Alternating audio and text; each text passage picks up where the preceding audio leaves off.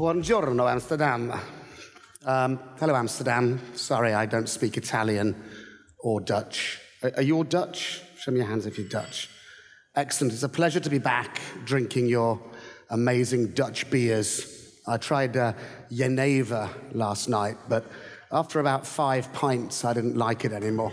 So I'm here to talk about it's a World Wide Web, not a wealthy Western web. I'm Bruce Lawson. I work for Opera. I'm the deputy CTO. I know deputy chief sounds a bit weird, but what it really means is I get lots of extra work, but no more money. And I'm an HTML-aholic. I discovered the web in 1999. I was living and working as a primary school teacher in Bangkok, in Thailand. And I got sick. And in the hospital, they diagnosed me with multiple sclerosis, excuse me, MS. And it was very, very difficult for me to find English language information about my MS because they don't have it in countries near the equator. But when I was recovering and I could walk again, I noticed that opposite my apartment in Bangkok, there was this thing called an internet cafe. So I went in and paid my $1 for 1 hour, and the guy showed me how to open the internet. And I went to Alta Vista, which was like Google, but steam-powered, and typed in multiple sclerosis, and found this website in the UK called Julie's Joint. It was a forum where people from all around the world, from Norway, Canada, France, the Netherlands, the UK, Australia, were collaborating and helping each other through their diagnosis. People from all around the world using different kinds of computers, speaking different languages, using different kinds of devices, all just working together. And I knew then that this was an amazing new medium that we have, and I knew that I wanted to work on it. So in 2002, I returned to the UK, set up a book publishing company, writing books about web standards. I worked with the Web Standards Project, I worked with the W3C, I worked with the British Standards Institute to write the standard for accessibility, and now I work for Opera. But the theme for that is for the last 14 years, I've been trying in my own little way to make the web better, to make the web better for developers, because I was a developer and you are developers, and I individually love each and every one of you. I want to make the web better for consumers, the people who use our websites. I want to make the web better for business owners, because they pay your wages and they pay my salary, and I like paying my mortgage. That's a lie. I don't like paying my mortgage, but I do like having a house. And I want to make the web better for the next 4 billion people in the world who do not have web access, because it very much changed my life. And having lived I was born in Yemen, we lived in Africa, I lived in Asia for 8 years. I've seen a lot of the world, and I've seen how the web can really change people's lives. We know for a fact that 1 in 10 people who get access to the web are lifted out of poverty by the web. So earlier this year, the World Bank, that well-known hippie institution, published a report called Digital Dividends. This is hard to see at the back, I'm sorry. There's 1.1 billion people like us who have high-speed internet. 3.2 billion in the world have internet access. 5.2 billion have mobile phones. 7 billion live within range of mobile coverage, and the global population is 7.4 billion. Still, more than 50% of the world has no access to the web. And those people live, as you might expect, in India and China, not because those are backward countries, simply because they're the biggest countries in the world. You have Bangladesh, Pakistan, Ethiopia, Brazil, the Philippines, but also 51 million people in the USA have no web access. And this is important. I care because underneath this stupid hairstyle, I'm an old hippie. But it also matters to you, because you need to ask yourself, Where do my next customers come from? Almost certainly, they will come from within this circle, because there are more human beings alive today inside this circle than outside the circle. There are 4 billion people living in Asia. The United Nations predicts that by 2050, that will rise to 5 billion. By 2050, the population of Africa will double from 1 billion to 2 billion. By 2100, which is a little bit late for me, but maybe not for you, by 2100, the population of the world will peak at 11 billion people, of whom 5 billion will live in Africa. This alarms lots of people. They think, oh my God, everybody's going to die in a terrible famine because Africa can't support 5 billion people. Don't be alarmed. Maps, or the Mercator projection on maps, lie to us. Africa is really big. You can fit China, the US, India, Eastern Europe, and the majority of Western Europe into Africa. There is ample possibility of supporting 5 billion people there if the governments can get it right. The UN predicts that by 2100, when population peaks, 50% of the world will live in just these 10 countries, of which only one is what we consider to be the rich West now. So let's look at Asia, because that's the next big growth before Africa. Here's China. China's 1.3 billion people with a GDP growth of 7.7% on the last measurement. I don't know about GDP growth in the Netherlands, but the UK government would kill for a 7.7% GDP growth.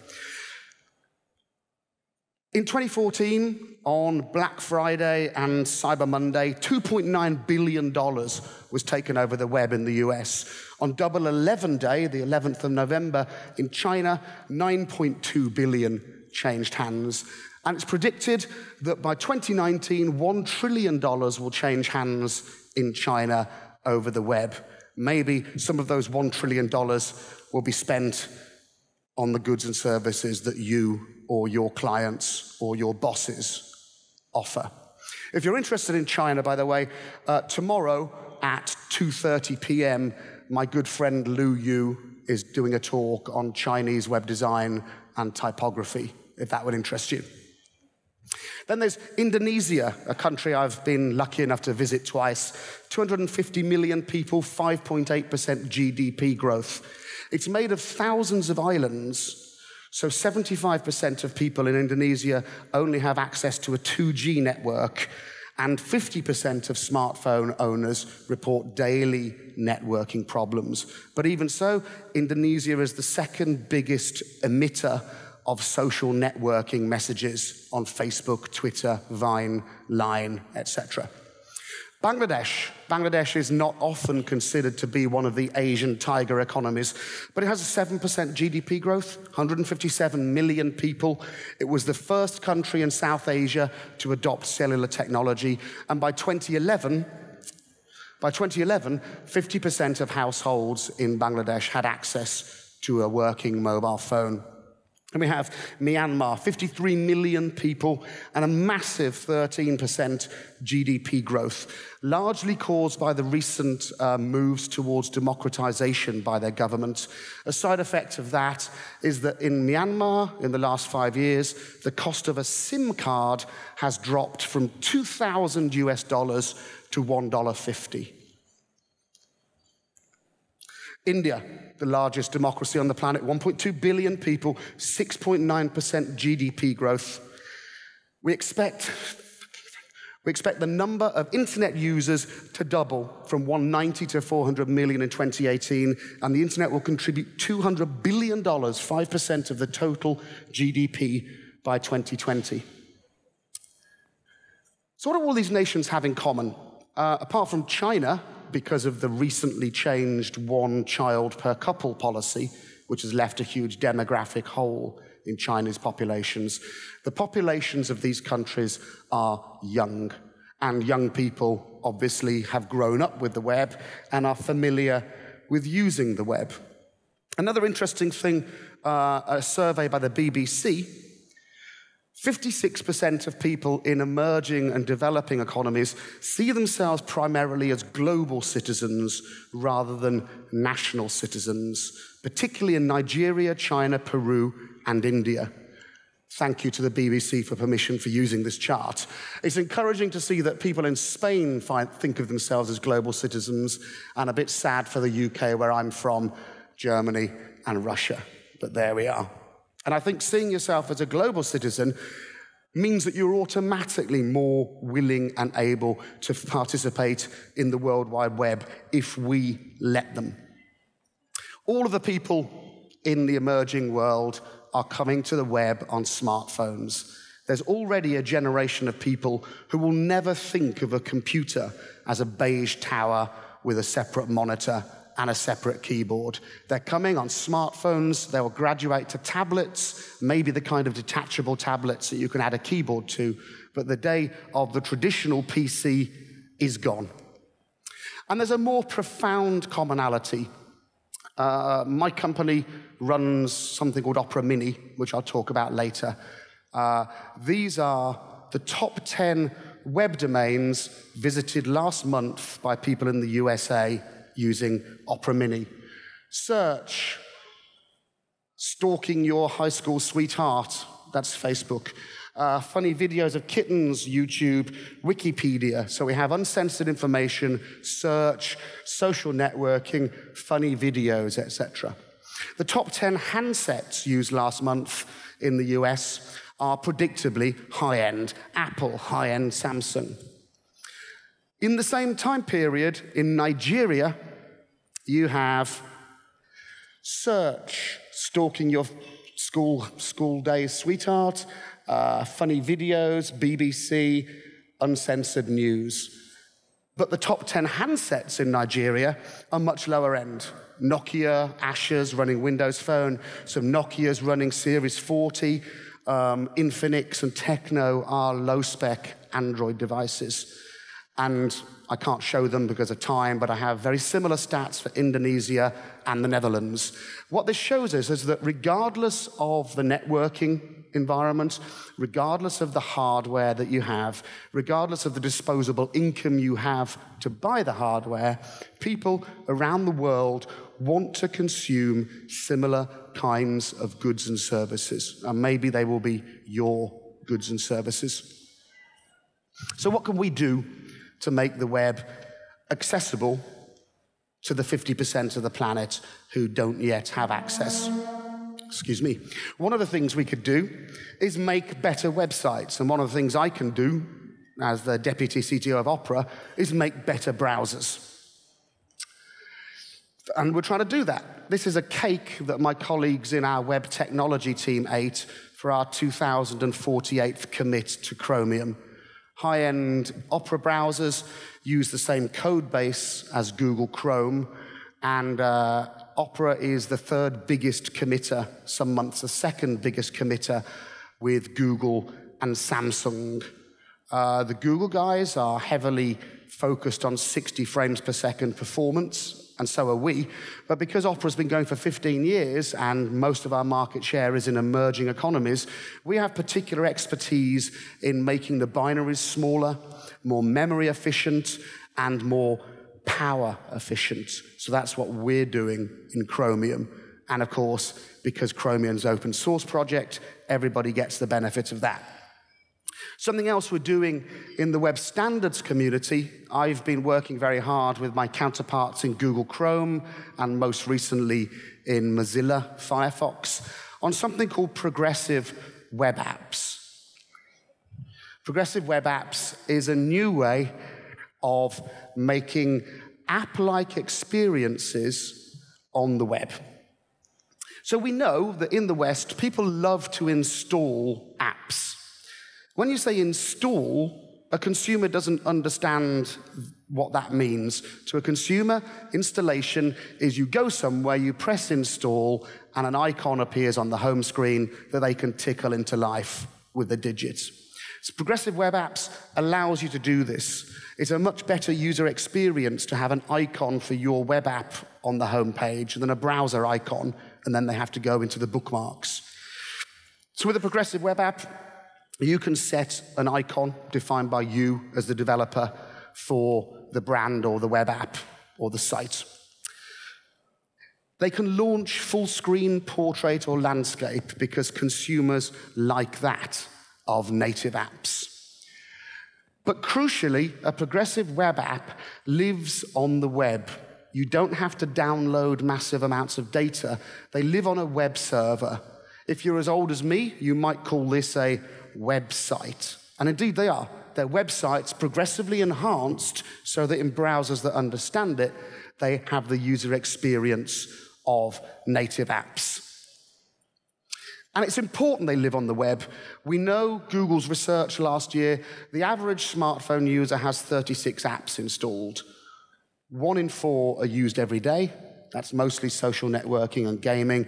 And 1 in 4 are never used. But they take up space. In Opera, we did a quick test. We installed the native apps for Facebook, Twitter, SoundCloud, etc. That took 460 megabytes of storage on the user's device. The web apps for the same websites took up cumulatively a total of 1 megabyte on the user's device. And that matters. Downloading a 20 megabyte APK over 2G, which is what the majority of the world have access to, takes 30 minutes and very often craps out over flaky networks. If you've ever been to Asia or Africa and tried to download 20 megabytes, it can take all day. With space limited, because lower spec devices in the emerging and developing world, they come with less storage space, you are asking the user to choose between his or her personal photo collection and your app. Is your app better than photographs of their girlfriend, boyfriend, and children? Ask yourself the question, and really ask the question. For you, your mobile device is probably the most personal device you have. If somebody ran off with your computer, it's a bit of a bummer. You have a backup. If your mobile device is stolen today, don't look at me, I've already got one. If your mobile device is stolen today, you're going to be really pissed off. It's your most personal device. And it's exactly the same with people in Africa too. In Africa, people use their mobiles primarily for phone calls, text messages, missed calls. This is when you pass an advertising hoarding and it says, interested? Send us a missed call. You ring the number once, you hang up, they call you back, so it's not wasting your phone bill. Games, music, transferring airtime. Transferring airtime is a way of paying people. Instead of giving cash or using a credit card, you transfer them X dollars worth of airtime to their number. And photos and videos. Just like everybody else, for people in Africa, their mobile device is a very personal thing. They have less space than you. They might not want your app. As Birdley said in their sad blog post, why you shouldn't bother making a mobile app, we didn't stand a chance. We were fighting with both our competitors and other apps for a few more megabytes on people's devices. So with progressive web apps, you download very little. You simply download a manifest and the icon for the home screen. And the manifest is pointed to from your HTML by a link element. Browsers that don't understand it will just ignore it and carry on and show a website rather than a web app. Nobody has a worse experience. And that's what a manifest looks like. Very small, JSON, text only. When the user installs it, they click a plus icon in Opera and choose Add to Home Screen. In Chrome for Android, they choose the menu, Add to Home Screen. Firefox are still implementing, so I don't know how they will do it. When the user installs the web app, it lives on the home screen like this, with your icon, with your name. They tickle it into life. A splash screen appears while you are connecting, and then the app shows. This one is in standalone mode. It still has the Android soft keys and the status bar. But if you want to, in the manifest, you can say display full screen, and it will take the full screen. You can say display portrait. You can say display landscape. An icon on the home screen, tickled to life with a digit that just opens up full screen. To the consumer, it's indistinguishable from a native app, but it takes up little to no space on their device. The manifest is easy to write. Most of this information is already in your website in meta tags. So with my friend Stuart Langridge, I wrote a manifest generator. It will just scour the HTML in your site and attempt to write a manifest that you can download and then FTP to the server or copy and paste. If you want to see some progressive web apps, and interestingly, lots of them are coming from India and Indonesia at the moment, pwa.rocks is a crowdsourced list of progressive web apps. Really good progressive web apps are rewarded in Chrome and Opera for Android. If your web app is secure, can work offline, and the user has shown repeated engagement, the browser will offer this banner, "Do you want to save me to home screen?" As a developer, you need to do nothing. This is given by the browser to prompt the user that this is a really good progressive web app. Flipkart Lite. Flipkart is a really big e-commerce company based in Bengaluru in India. I was very lucky enough to be at the launch of their progressive web app. A year ago, they decided to close down their mobile site and point everybody to the App Store. And of all the people who took the trouble to open their browser, type in Flipkart, hit return, only 4% downloaded the native app. So they reversed policy, good on them, and they made a progressive web app. They report, with the progressive web app, 40% returning visitors week over week, an increase of 63% conversions from home screen visits, and 3 times the spent time browsing by a consumer in their web app. And they did this because one of their engineering guys told me, "We want Flipkart Lite available on every phone over every flaky network in India." This is the way forward for getting an app-like experience to people who have lower spec devices. They live on the web, so the minute you make a change to the app, the next person who goes there sees the change. There's no, "Hey, there's a new version to install," no waiting for people to go to a coffee shop to connect to Wi-Fi and download if they ever do. It's instantly updatable because it lives on the web. Thus, it requires no app store or gatekeeper. And crucially, it's a normal website on Opera Mini, Safari, and Windows phones that don't yet support progressive web apps. Because it's on the web, they're searchable, indexable, and linkable. And due to a new technology, they can work offline. And working offline is a new thing. I don't have time to go into the technology. I spent 2 days at a conference learning about this. But it's so exciting that I've used my Photoshop skills to make a logo for it, which I've offered to the W3C. And this technology that allows web apps to go offline is called Service Worker. Look at that. I'm going to leave it up here just a little bit too long because this is going to save you money at a coffee shop later. Look at the cat. Look into the cat's eyes. Look deep into its eyes.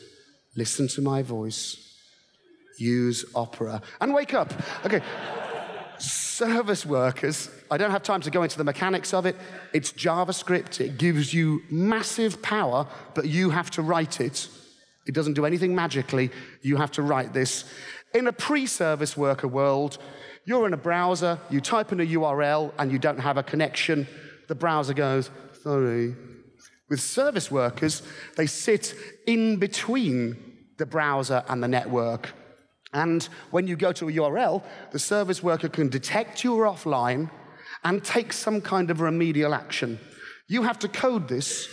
But, for example, if you imagine you're writing a webmail client, of course, if you're not connected, you can't send or receive emails, but the service worker might allow you to draft emails, delete emails, move them into folders, a much better user experience than a "sorry" message from the browser. Service workers Also give you push notifications, which are proven to enhance engagement with sites and brands, and background sync. So when you do go offline, you can sync all the data. To me, service workers are like this, game-changing. Something else we've done is responsive images. In 2011, thank you, in 2011, everybody I spoke to at conferences told me their most pressing problem as a developer was sending huge, beautiful images to Retina displays, which then was wasting loads of bandwidth for people with non-Retina displays or tiny Nokia screens. Worse still, if you're sending down these huge images, you're not only wasting bandwidth, but those smaller devices have to compress the image down and resample it, etc. That takes CPU cycles, and CPU cycles take time and, crucially, eat battery. So I was a bit hungover, and I wrote about it on my blog, and I came up with a straw man idea called Picture. And my idea was, I'm going to use a computer science term here, my idea was a bit shit. But it wasn't totally shit. There was just enough goodness for cleverer people than me, who work for the Filament Group in Boston, who work for Mozilla, who work for Google Chrome, some of my colleagues in Opera. They took my strawman idea and made it a real thing. And I'm delighted that it's now in every major browser, even including Safari and iOS. And it allows you to say, if you are a black and white screen, if you are a small screen, have this version of the image. If you have a high DPI screen, have this version of the image, sending the right-sized image to the right device. And that's really important, because we know that images on the web are massive. Last month, averaged over the Alexa top 1 million websites. The average web page, not app, not site, the average web page was 2.3 meg, of which 1.4 meg are images. And responsive images allows you to reduce the file size of the images you send down the wire. Because not only do you delay rendering of your sites with big images, but you cost people money. The affordability report in 2014 said, in rich nations, we pay between 1% and 2% of our monthly income on mobile broadband. In the emerging economies, it's about 10%. Or to put that in perspective, to afford a 500 megabyte data plan takes 1 hour of minimum wage work in Germany. It takes 5 hours work to afford entry-level broadband in the USA. And in Brazil, it takes 34 hours of work to afford 500 megabytes of data. So if you are wasting people's bandwidth with unnecessarily large images, you're delaying rendering of your site, you're using up their data plan, and you are making them do more work. And that is not fair. Something else people have in the emerging and developing world are network problems. Connectivity isn't good. And one of the ways people get around this are proxy browsers. I'm going to talk to you about Opera Mini, not because I want you to go and use it, because I want you to understand what 280 million people in the world use. And other proxy browsers are available. Today, Sienta Mobile released this report. I'm grateful for them for giving me a preview and letting me use the graph. But Opera Mini globally is 42% market share of proxy browsers. Opera Turbo, which is a lighter compression, 9%. There's Chrome, UCWeb, Puffin, and Silk, etc. We wrote Opera Mini to work on feature phones in 2005. Because feature phones simply do not have the processing power to render a website. When our product manager was clearing his desk, he found all these devices, all of which run Opera Mini. And Opera Mini is basically a thin client on a device and this server farm. This server farm is called Thor. It lives in Iceland. It's powered by hydroelectricity, and it's cooled by water from glaciers. And Thor, as you know, has a hammer. And when you request a website, Thor will compress it down by up to 90%. So that means the user gets 10 times as many websites for his or her data plan, and they arrive faster. Last week, we also started blocking ads on Thor. And ads, there's so many ads now on the web that just by blocking ads, we add an extra 40% of speed and save 14% more data. And that 14% of 34 hours, that's saving somebody half a day's work just by blocking ads. Thus, it uses 14% less battery in India and 89% less data. Battery matters. In somewhere like India, at peak times, demand for electricity outstrips supply by 10%. This means many areas get what the Indians euphemistically call load shedding, which is actually power cuts. And if you're spending 2 hours on a bus in Mumbai to go to work for 10 hours, 2 hours back on a bus, you get home and you have no power, you really are grateful for websites that do not eat your battery. Interestingly, this has led to a whole new industry. A third of 30% of annual smartphone sales through India's largest retailer come bundled with a battery pack. It was only 1% 2 years ago. Your websites are using too much power, and that's pissing people off. Thus, Opera Mini does lots of transactions, 120,000 transactions a second. We compressed 23 petabytes last month. To put that into perspective, the Large Hadron Collider at CERN does 600 million particle collisions a second. They collect data, and they collect 30 petabytes of data annually. We compressed 23 petabytes last month. And consequently, Opera Mini has many, many users in emerging and developing economies because it saves data and it saves time, as do all the other proxy browsers. Other proxy browsers are available. What's interesting is that the Opera Mini servers are nowhere near the target users. We have a server farm in China because of Great Firewall, one here in Amsterdam, 4 in Iceland, 1 in East Coast America, 1 in West Coast America. When I grew up, if you were doing a big download, it always said, choose the server nearest to you. But Opera Mini servers are not near the consumer. And here's why. In the emerging world, networks are as congested as this truck that I photographed in Rajasthan in February. So, I'm going to skip because I'm running out of time. Imagine you're in Cape Town. A user in Cape Town makes a request for your site. That one request goes over the congested networks to our server farm in East Coast America. East Coast America serves Africa with Opera Mini. And then we make the 60 requests that the average web page makes for images, CSS, JavaScript, over a fast network close to the servers of your website. We render it, we compress it down in something that's like a PDF. We call it OBML, Opera Binary Markup Language. And that is sent as one binary blob back to the consumer. And the fact that it's one binary blob means it has an excellent chance of getting through. When I was in Chennai in India 2 months ago, a lot of people told me that Opera Mini was the only thing that worked during the flooding there because of this single binary blob that comes down the wire. If you're developing for emerging markets as a tangent, anybody a designer? Don't be shy. Don't do this. In Thailand, if you write somebody's name in red, you are wishing them dead. Now, I am not an MBA, but I'm not sure that is the way to a productive business relationship with somebody. Similarly, don't do this. Never ask for a Christian name, of course, but don't require a given name and a family name.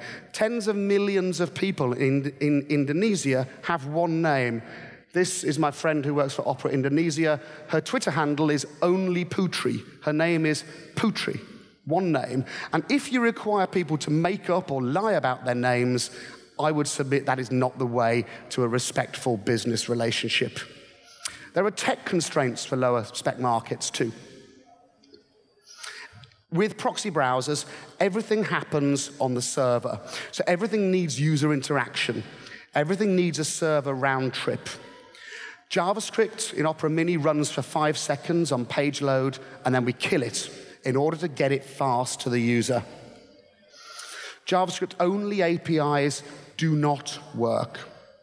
For designers, we don't always preserve your design. We don't preserve rounded corners or gradients, because we would have to convert those into a bitmap, which would bloat the download size rather than compress it.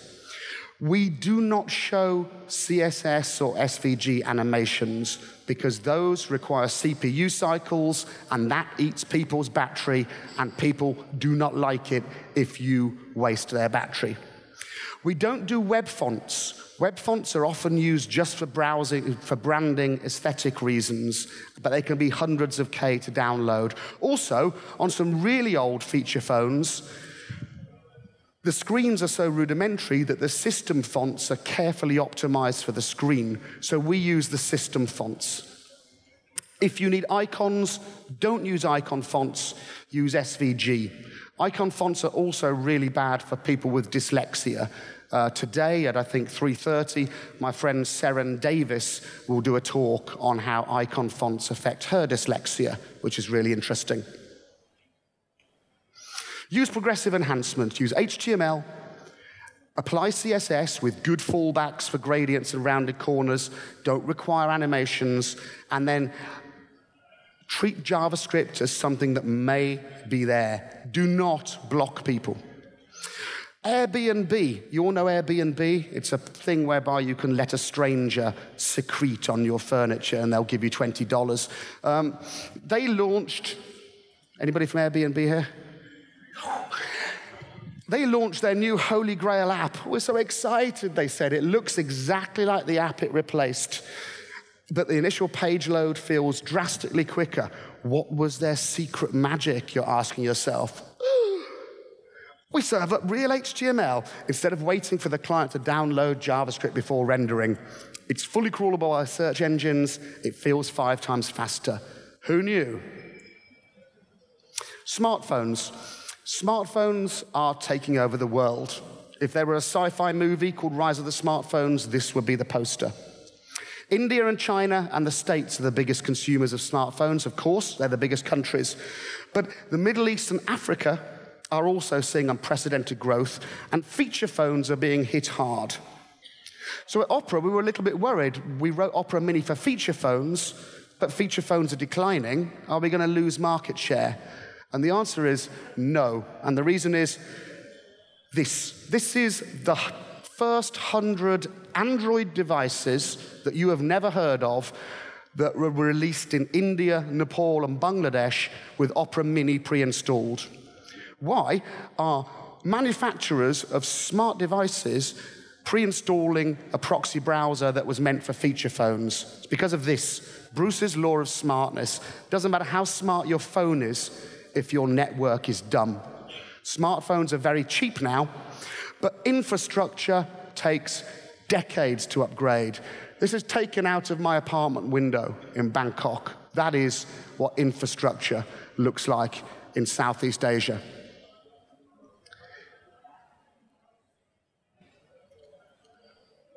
We started late, so I'm going to go fast. There are also problems demand side, getting people onto the web. One of the problems is smartphone sales are either flat or declining last quarter, depending upon which report you read. That might be because China slowed down. It might be because of classic economic saturation. Everybody who can afford a smartphone already has one. And it might be because of this guy. This guy was given to me last month at Mobile World Congress in Barcelona. This guy is dual SIM. It has web connection, and it retails for $2.36 in Africa. So, and they told me that if I buy 10,000, they'll do them half price. So, yeah. So for many people in sub-Saharan Africa, for whom even $60, $100 for a smartphone is unachievable, or people in Cambodia, where the average wage is $80 a month, this might just be enough because it can connect to the web. There's also a problem. 7 out of 10 people in Africa who asked why they don't use the internet said they don't see the point, or they don't know what it is, or they don't know how to use it. In high-income Poland and Slovakia, 20% of people don't know how to use a computer. In America, 41% do not have the internet. There's a real digital divide for older people. My friend Paul was doing tech support for his mum. What buttons are on your screen? A hot water bottle and a dentist chair.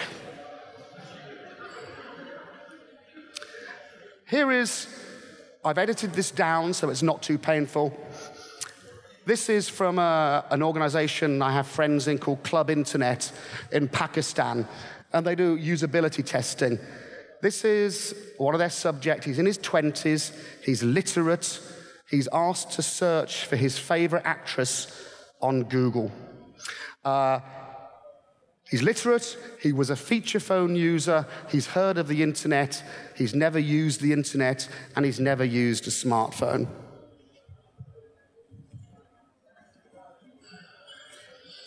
His big trouble is, he doesn't know how to call up the virtual keyboard.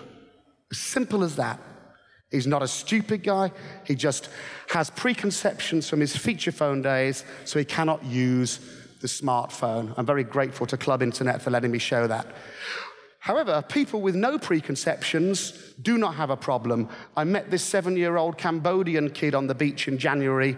I don't speak any Khmer, so I mimed instructions. Within 1 minute, he'd taken this selfie of himself on my Nexus. Change is possible, according to the parking meter in Chinatown in Birmingham. Developing countries are home to 94% of the global population. There's a digital divide, yes, between rich and poor, rural and urban, old and young, women and men. The day I landed in India in February, the Times of India published a report. The number of rural Indians between December 2014 and 15 grew by an amazing 93%. Ooh. But that growth of 93% means that a staggering amount of 9% of rural Indians have access to the web, compared with 53% of urban Indians. This is why on Republic Day in India this year, we launched Opera Mini in 14 different Indian languages and scripts to make the web available, or to make browsers available in people's own language. The World Bank, in their report, say making the internet universally accessible and affordable should be a global priority. In Nigeria, the data to watch online video for 2 minutes a day costs more than sending a child to school for a month. Think of that if you're showing auto-playing videos. Some countries' digital products are luxury goods, even mobile phones.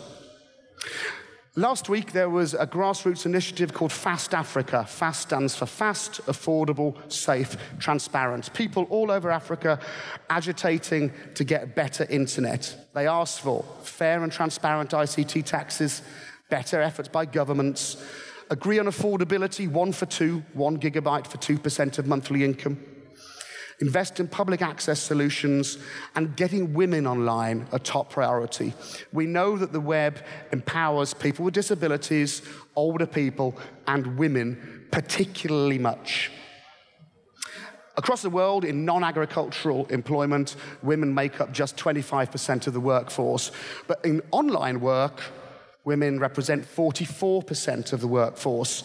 When asked what the most important advantages are, women said able to work from home and work flexible hours, because worldwide women still remain the primary caregivers of children, sick relatives, and elderly relatives. Disappointingly, the most important disadvantage for women was it doesn't pay enough. And more women said this than men, which leads me to conclude that the emerging world is following us in retaining a massive gender pay gap. But it can work. Kudum Bashiri, it stands for Prosperity of the Family. The Kerala government outsourced ICT to cooperatives of poor women. 90% of those women who are earning more than $1 a day, which is okay in Kerala, are women who never worked outside the home before. The World Bank say access to the web is critical, but it's not sufficient. I'm not trying to sell you a magic bullet. The full benefits of the web won't be realized until governments improve education, health, business climate, and get rid of corruption and have good governance. But we need to do this. An increase in internet maturity similar to the one that we've experienced in the last 5 years leads to an increase in GDP per person of 500 US. That took us 5 years. The Industrial Revolution of the 19th century took 50 years to produce the same result. And you here, who are developers, you are the Isambard Kingdom Brunels, the James Watts, the Thomas Telfords, the Thomas Edisons of the internet revolution for the emerging world. So please do it right. Thank you for your time.